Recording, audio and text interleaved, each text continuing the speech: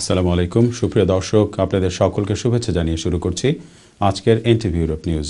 সাথে আছি শামসুল তালুকদার। সংবাদের শুরুতেই জানিয়ে দেব আজকের প্রধান শিরোনামগুলো। করোনার প্রাদুর্ভাবের শুরুর দিকে ভাইরাস সম্পর্কে বুঝতে পারেনি স্বীকার করেছেন ব্রিটিশ প্রধানমন্ত্রী বরিস জনসন। দীর্ঘ 4 মাস পর ইংল্যান্ডে পুনরায় খোলা হয়েছে ইনডোর জিম, সুইমিং পুল এবং বিনোদন কেন্দ্রগুলো। এবং স্থূলকায় মানুষ করোনায় আক্রান্ত হলে মৃত্যু বা গুরুতর অসুস্থতার ঝুঁকির মধ্যে, বলেছে জনস্বাস্থ্য ইংল্যান্ড।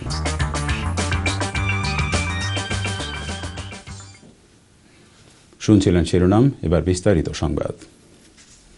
করোনা ভাইরাসের প্রাদুর্ভাব ছড়িয়ে পড়ার পর প্রথম কয়েক সপ্তাহ এবং মাস এই ভাইরাস সম্পর্কে যুক্তরাজ্য সরকার বুঝে উঠতে পারেনি বলে স্বীকার করেছেন ব্রিটিশ প্রধানমন্ত্রী বরিস জনসন।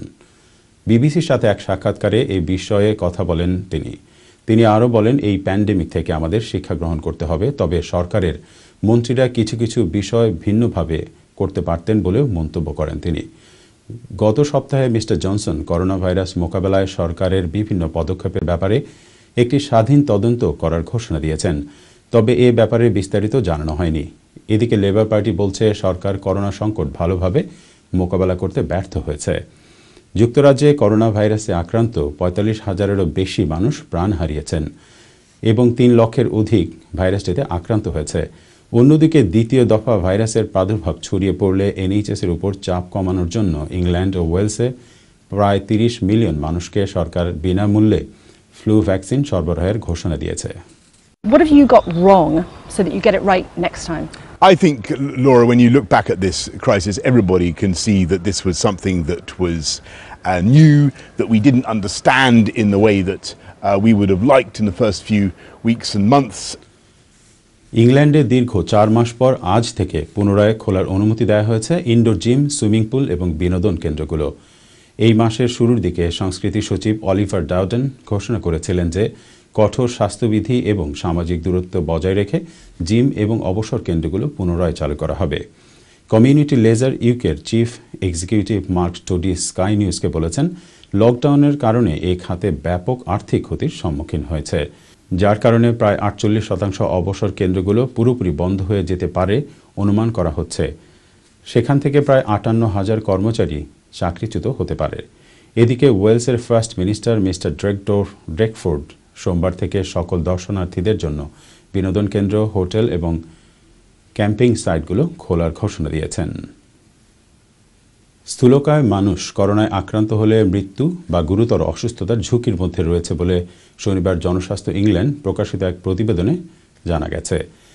পিএইচের প্রধান পুষ্টিবিদ অ্যালিসন টেডস্টোন বলেছেন, আমাদের কাছে এই মুহূর্তে যে তথ্য প্রমাণ আছে তাতে এটি স্পষ্ট যে অতিরিক্ত ওজন বা স্থূলতা কোভিড-19-এ মৃত্যু বা গুরুতর অসুস্থতার ঝুঁকি বাড়ায়।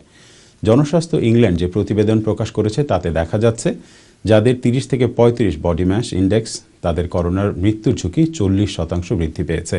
যাদের বিএমআই 40, তাদের 90% মৃত্যুর ঝুঁকি বৃদ্ধি পেয়েছে স্বাস্থ্যকর ওজনের মানুষের তুলনায়।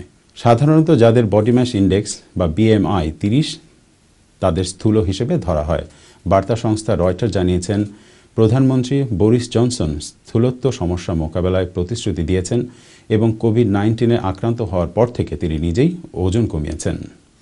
Normally a believer in nannying or bossying type of politics, but the reality is that obesity is one of the real comorbidity factors. It's losing weight is frankly one of the ways that you can reduce your own risks. আর মাত্র কয়েকদিন পর মুসলমানদের দ্বিতীয় বৃহত্তম ধর্মীয় উৎসব পবিত্র ঈদুল আজহা অনুষ্ঠিত হবে। তবে এবার স্বাস্থ্যবিধি মেনে ঈদ উদযাপনের প্রস্তুতি চলছে ব্রিটেনের মুসলিম কমিউনিটিতে। দর্শক, এ নিয়ে স্কান্থব মুসলিম কমিউনিটির ঈদ প্রস্তুতির একটি বিশেষ রিপোর্ট করেছেন আমাদের সহকর্মী ফখরুল হোসাইন।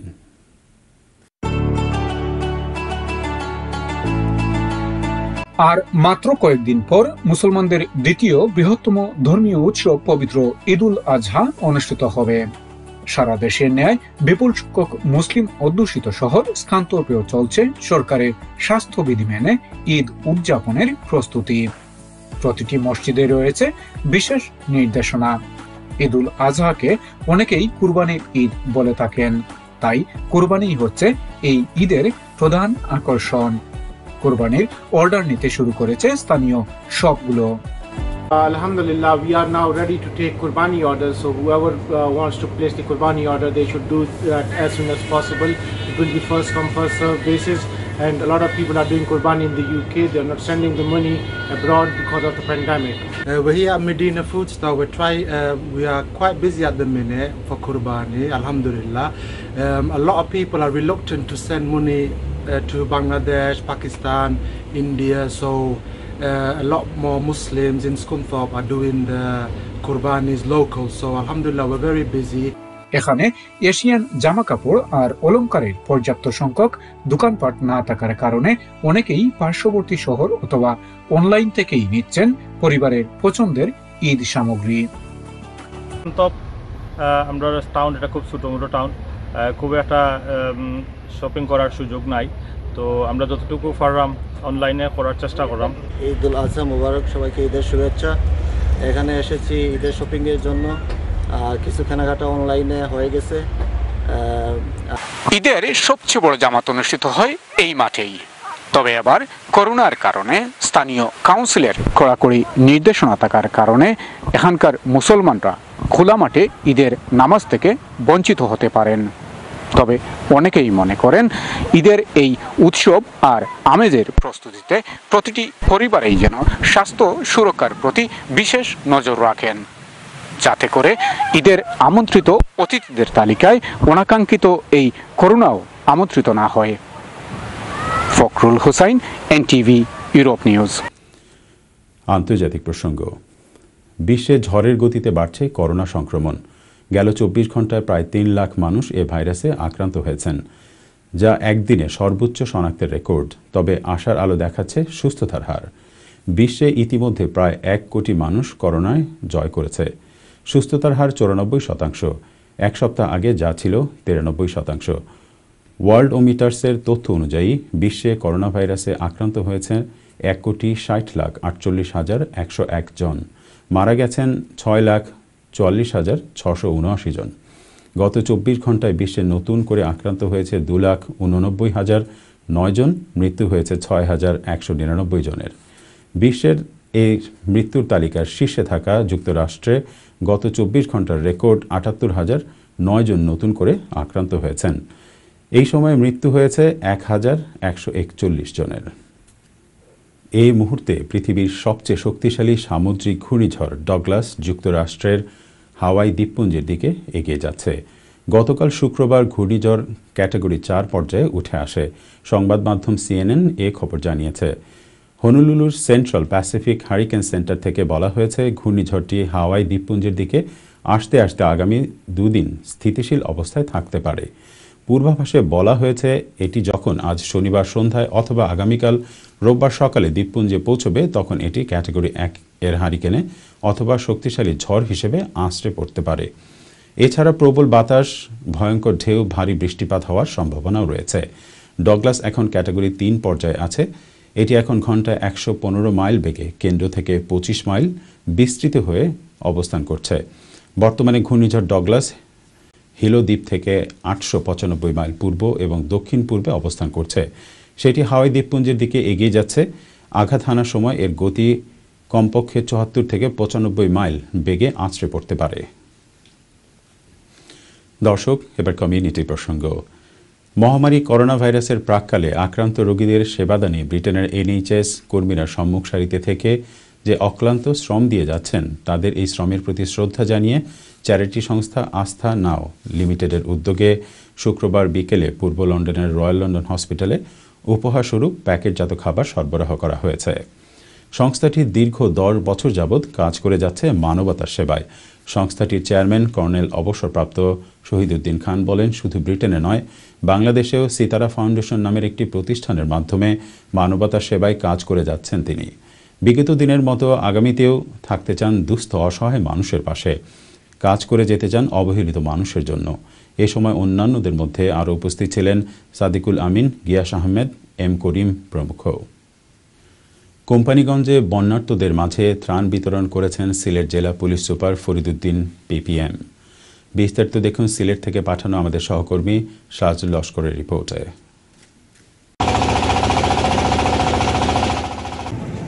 ঘড়ির কাঁটায় তখন বিকেল 4টা। পড়ন্ত বিকেলে নৌকা থেকে পুলিশ সুপার সহ বেশ কয়েকজন পুলিশ কর্মকর্তা একটি দ্বীপের মধ্যখানে নামেন। দূর থেকে গ্রামের লোকজন পুলিশ দেখেছিলেন অজানা আতঙ্কে, কিন্তু মুহূর্তেই কেটে গেল তাদের সেই আতঙ্ক। পুলিশ সুপার নিজেই তাদের ডেকে বললেন, কেমন আছেন আপনারা? এ সময় পানিবন্দী গ্রামের লোকজন ফেল ফেল করে তাকিয়ে থাকলো পুলিশ সুপারের দিকে।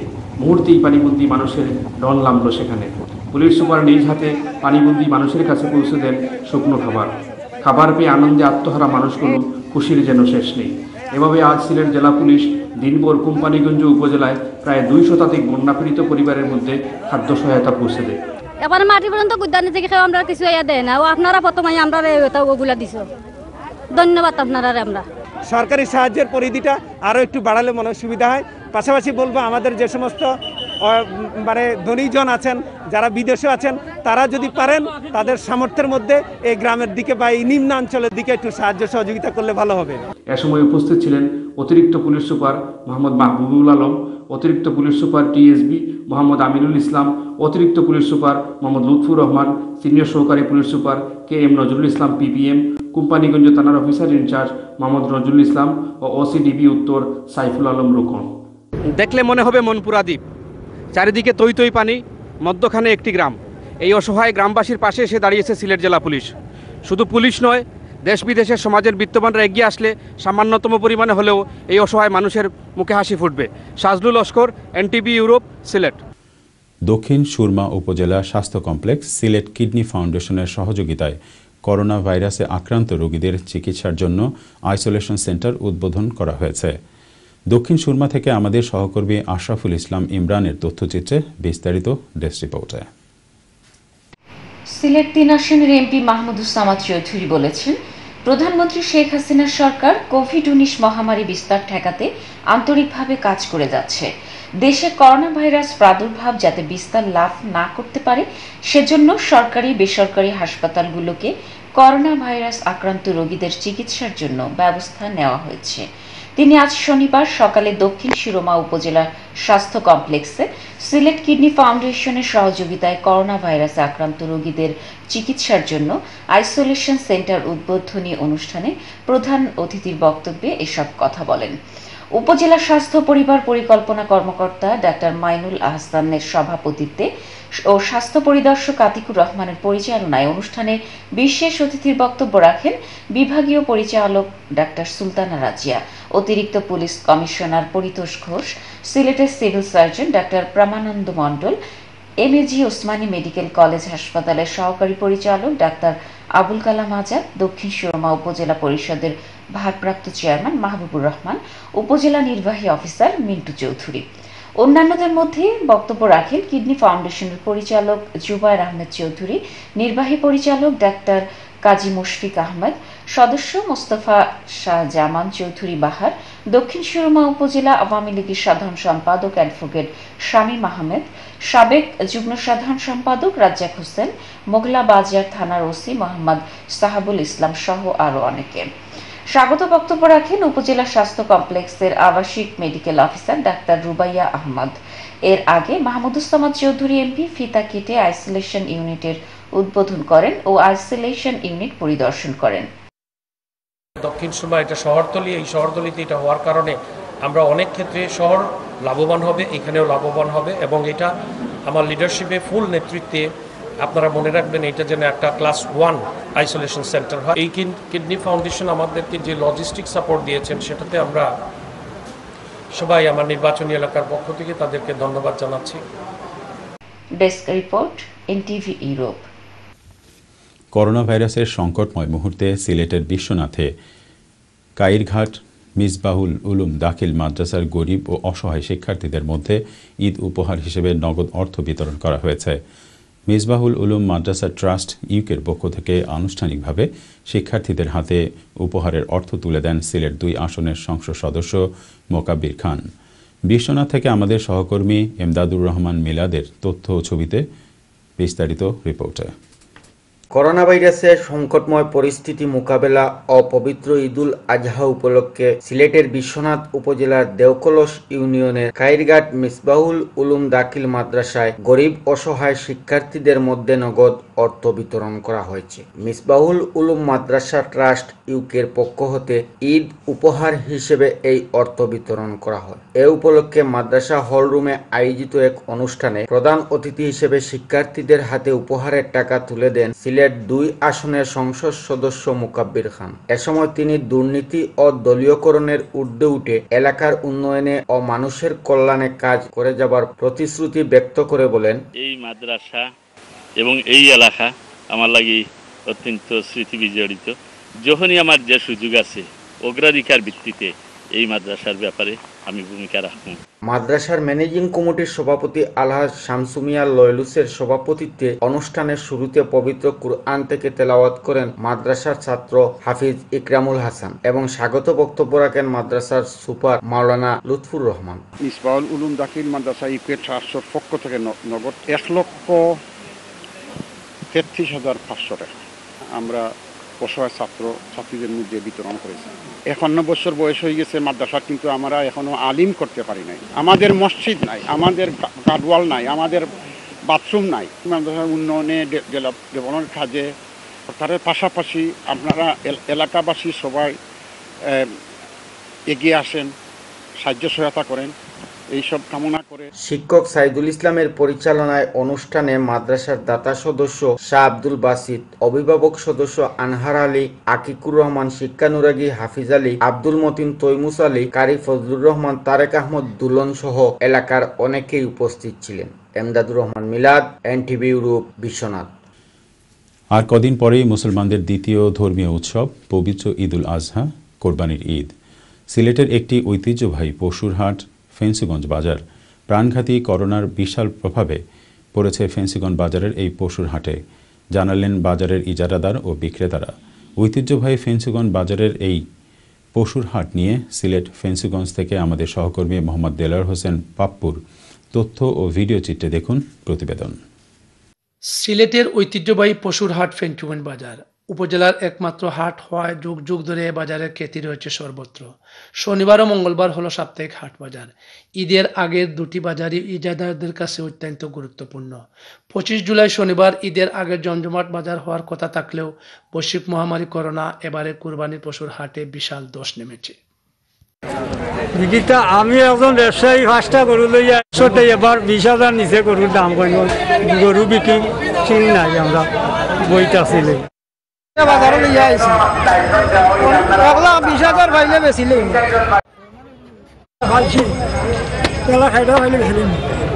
বাজারে পশু থাকলেও ক্রেতাদের উপস্থিতি ছিল অনেকটা কম। ফেন্সিগঞ্জের বাজার একটা ঐতিহ্যবাহী বাজার, তো গরু মানে বাজারও ক্রেতা কম, গরু অনেক বেশি আছে। আগামী 28 জুলাই মঙ্গলবার ঈদের শেষ বাজার থাকলেও 31 জুলাই শুক্রবার ক্রেতাদের স্বার্থে ফেন্সিগঞ্জে পশুর হাট বসবে, জানালেন ইজারাদার। ফেন্সিগঞ্জ বাজারে সবসময় তুলনামূলকভাবে ভালো গরু ছাগল উঠে এবং গরু ছাগলের মূল্য ভালো থাকে। পশু ক্রয়ের ক্ষেত্রে সরকারি টুলস আদায় করা জরুরি। এজন্য আপনারা যত্রতত্র হাটঘাট বা বাড়িঘর থেকে বা অনির্ধারিত ফার্ম থেকে পশু ক্রয় করে আমাদেরকে টুলস থেকে বঞ্চিত করবেন না। আমরা 3 বছর থেকে ইজারাদারও দায়িত্ব আদায় করি। আর এই বছর করোনার কারণে একটু ব্যতিক্রম, সরকারি নির্দেশনা মানিয়া স্বাস্থ্যবিধি মানিয়া বাজার চালাই দেওয়ার আমরা সরকারি নির্দেশনা অনুযায়ী হাত ধোয়ার ব্যবস্থা ও মাস্কের ব্যবস্থা এবং সামাজিক দূরত্ব সবটার ব্যবস্থা করিয়া রাখছি। এ ব্যাপারে ফেঞ্চুগঞ্জ উপজেলার নির্বাহী কর্মকর্তা রাকি আহমেদ NTV ইউরোপকে জানান, ইসলামী ফাউন্ডেশনের সরকারি নির্দেশনা মেনে বাজার পরিচালনার নির্দেশ দেওয়া হয়েছে। এ নিয়ে ইজারাদারকে চিঠিও দেওয়া হয়েছে এবং সার্বিক মনিটরিংয়ে থাকছে উপজেলা প্রাণী সম্পদ অফিসের একটি টিম। পশুর হাটের সার্বিক নিরাপত্তা রক্ষায় গোয়েন্দা সংস্থা সহ পুলিশ মোতায়েন করা হয়েছে, জানালেন ফেঞ্চুগঞ্জ থানার OC Abul Bashar Mohammad Badruzzaman. Mohammad Delwar Hossain Pappu, NTV Europe, Fenchuganj, Sylhet.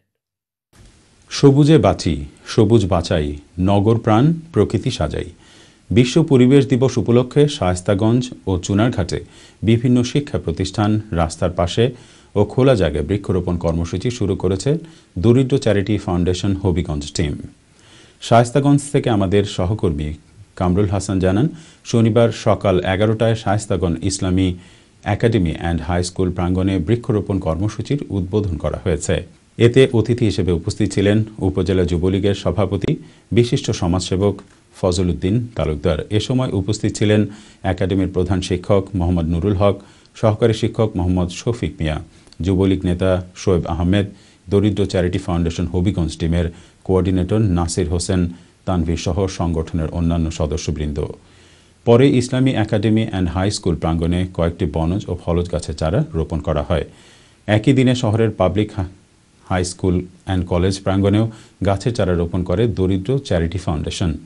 এছাড়াও শিক্ষার্থীরা যার যার বাড়িতে গাছের চারা রোপণের জন্য তাদের হাতে বিভিন্ন জাতের গাছের চারা তুলে দেওয়া হয়। এদিকে চুনারঘাট উপজেলার DCP high school, Shakir Mohammad উচ্চ বিদ্যালয়, শানখোলা ইউনিয়ন পরিষদ প্রাঙ্গণ, মাদ্রাসাতুল মদিনা, নিশাপট ও কুতুবের চক মাদ্রাসার গাছের চারা রোপণ করে সংগঠনটি। সংগঠন সূত্রে জানা যায়, তারা পথশিশু ও পরিবেশ নিয়ে দীর্ঘদিন যাবৎ দেশের বিভিন্ন স্থানে কাজ করে যাচ্ছেন। এরই ধারাবাহিকতায় বিশ্ব পরিবেশ দিবস উপলক্ষে সংগঠনের পক্ষ থেকে 160টি ফলজ, বনজ ও ঔষধি গাছের চারা বিভিন্ন শিক্ষা প্রতিষ্ঠানে রোপণ করা হয়েছে। তাদের এই কার্যক্রম অব্যাহত থাকবে। দরিদ্র চ্যারিটি ফাউন্ডেশন হবিগঞ্জ জেলা ব্রাঞ্চ থেকে আমরা বিশ্ব পরিবেশ দিবস উপলক্ষে বৃক্ষরোপণ কর্মসূচি হাতে নিয়েছি। এই বৃক্ষরোপণ কর্মসূচিটি হবিগঞ্জ জেলার প্রত্যেকটি উপজেলায় প্রত্যেকটি প্রতিষ্ঠান, শিক্ষা প্রতিষ্ঠান, মসজিদ, মাদ্রাসা, রাস্তা এবং বাজার পরিবারকে আমরা এই আওতায় নিয়ে এসেছি। এর সাথে বলে রাখতে চাই, হবিগঞ্জ দরিদ্র চ্যারিটি ফাউন্ডেশন হবিগঞ্জ টিম ইতিমধ্যে করোনা মহামারীর সময়ে হাজারো মানুষের পাশে দাঁড়ানোর চেষ্টা করেছে। দর্শক, সংবাদ শেষ করব তার আগে আরেকবার জানিয়ে দিচ্ছি শিরোনাম। করোনার প্রাদুর্ভাবের শুরুর দিকে ভাইরাস সম্পর্কে বুঝতে পারেনি স্বীকার করেছেন ব্রিটিশ প্রধানমন্ত্রী বরিস জনসন। দীর্ঘ 4 মাস পর ইংল্যান্ডে পুনরায় খোলা হয়েছে ইনডোর জিম, সুইমিং পুল এবং বিনোদন কেন্দ্রগুলো। এবং স্থূলকায় মানুষ করোনায় আক্রান্ত হলে মৃত্যু বা গুরুতর অসুস্থতার ঝুঁকির মধ্যে, বলেছে জনস্বাস্থ্য ইংল্যান্ড। এই ছিল আমাদের হাতে থাকা NTV ইউরোপ নিউজের সর্বশেষ আয়োজন। এই খবরের ভিডিও সহ আপডেট জানতে ভিজিট করুন ইউরোপ NTV অনলাইন www.europentv.com। সাথে থাকার জন্য সবাইকে ধন্যবাদ। আল্লাহ হাফিজ।